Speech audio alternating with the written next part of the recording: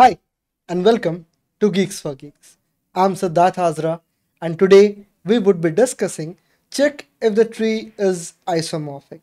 So let us first understand what do you mean by isomorphic. So here it is given that two trees are said to be isomorphic if one tree can be obtained from other by flipping all the nodes. For instance, let us consider the very first example itself, or the second given test case to be specific. So let's say the very first one is 1, and this is 2, this is 3, and this is 4 itself. And if you observe, the second tree is something like this. Let me change the color for a better visibility. It is something like this: 1, then it is 3, then it is 2, and then it is 4. So now if you observe that the very first one, this is equal to this, and now here we have 3 and here we have 2. So if we just flip it, if 2 is made to here and 3 is made to here, so the scenario would be such that after making this conversion, the tree would look something like this: 1, then it would be 2, it would be 3, and it would be nothing but this side, that is flipping the bits.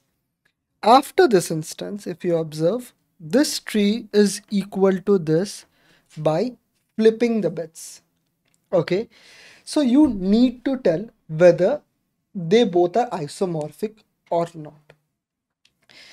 So the very first thing that comes to our mind is we need to do this thing. Okay, that is, we need to do this flipping. Okay, but the problem is to keep a track. Here if you observe, this 2 left side is 4, but when 2 is going on this side, 4 is becoming its right child. Okay, so just swapping the parents subtrees won't work. You need to basically flip. What do you mean by flip? Flip is nothing, to be honest, it is just like the mirror. Flip. Okay, so what I want to tell you is, if 2 is something like here, so if it is flipped, if it is mirrored,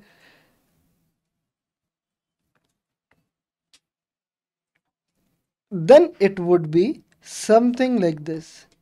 So if you know about this property, then only this question is an easy problem for you. That is why the feedback of this problem would be that if you know the terms like isomorphic, if you know this mirror thing, then it is an easy problem. But a person who is a beginner in data structures and algorithm is won't expected to know of this. So in my scenario, this problem is not an easy problem, but it is a medium level problem. Okay, now let's go back. So basically we need to flip it. Okay, so now we need to flip the subtrees.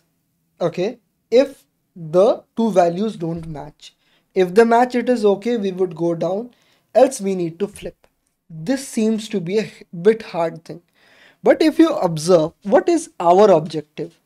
Our objective is to just know if it is possible or not. If it is possible or not. Not possible, yes or no. This is the objective that is being asked. So what we can really do is, I would kind of suppose that you are a beginner and you already know recursion. That's why you are solving a problem on tree. Okay. So what I can basically do is, I can do a check. What kind of check? If the, let's say this is root, here this is left child, this is right child. Let's talk about the second type of tree, which is again root. Okay, this is L1, this is L2, and this is R2, and this is root 2, and this is root 1, L1, R1. Okay, so now if you observe that this root needs to be same. Why? Because it can't be flipped. So if root is not equal, then we would fall out of possibility. So I would say root 1 should be equal to root 2 itself. This is the very first criteria that needs to be handled. The very next criteria is that if, let's say, this side is null and this side a root is present, then also it can't be flipped. If this side is not like the vice versa of it, this side is not present and this side is present. What do I mean by this? This side is blank and this side has some data D. Then this is not possible even while flipping. And this is also not possible. Okay, the vice versa of it. So I would say if either of them is null, okay, then also it is not possible.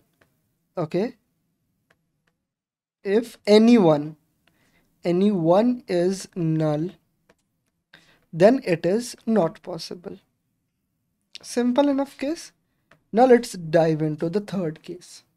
Okay, so you can see if the value of R1 and L1 and L2 is matching, there are either two cases. Either L1 would be equal to L2. If L1 is equal to L2, then obviously this R1 should also be equal to R2.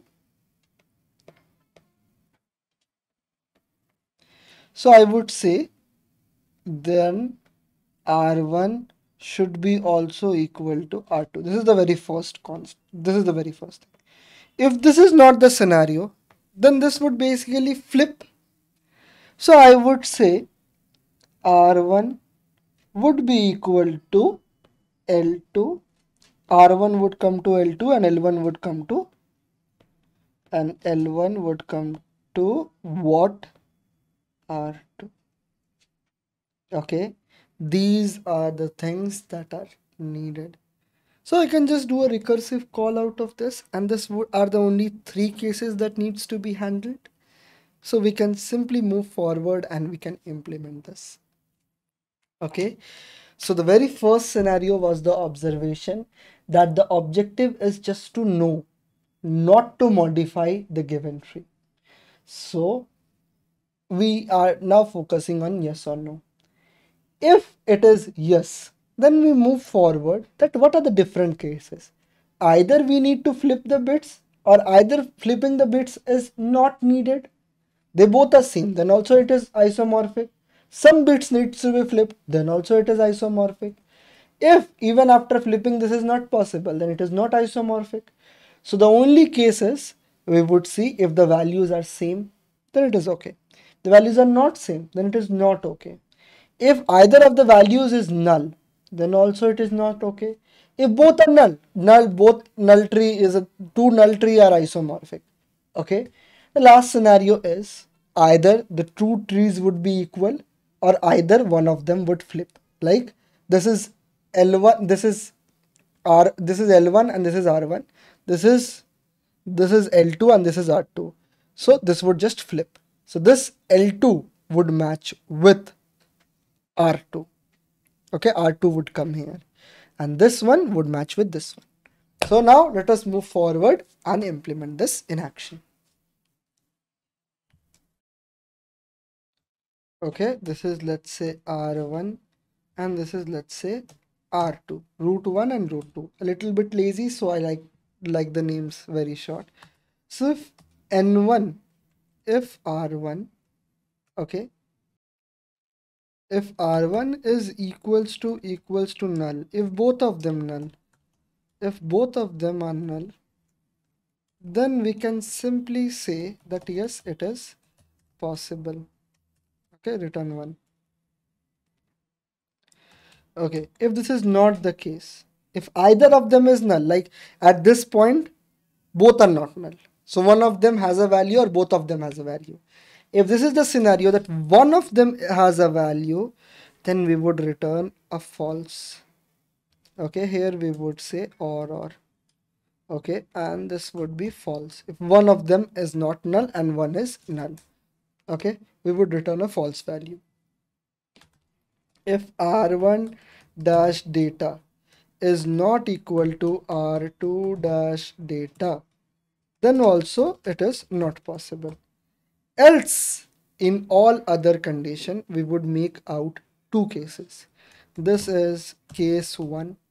And what would be the value of this case 1? I would copy this and I would pass R1 dash left, okay, comma, R2 dash left. Like they don't need to be changed, okay. And the very next one is the same one.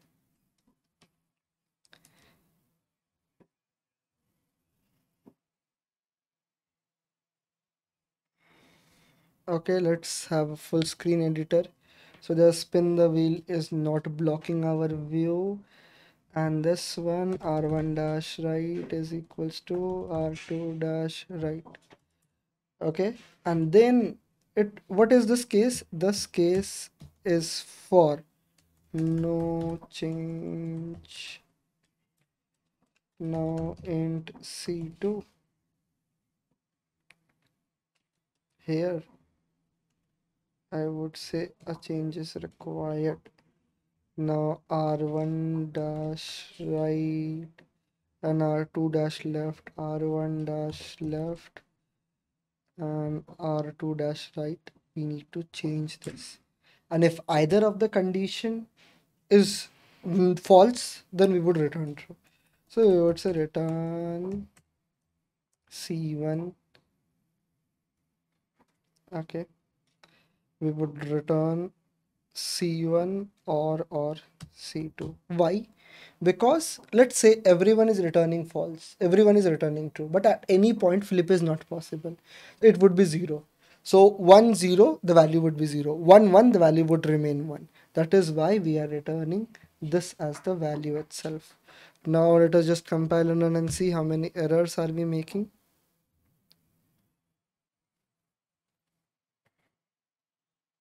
Okay.